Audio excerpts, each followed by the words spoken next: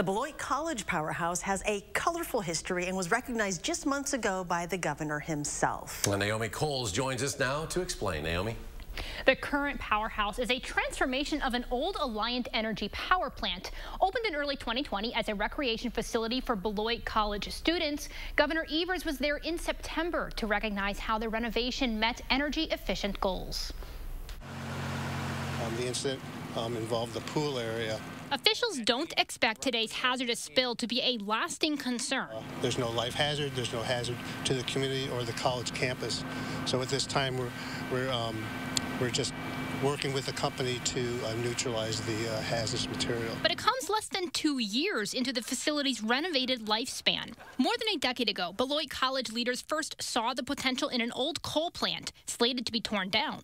With millions of dollars in donations and public funds, they transformed it without debt into a multi-use student union rec and athletic center. The project is very complex. We're essentially building 4 buildings inside a building that's right on the river that was built 1913, 1927, and 1945.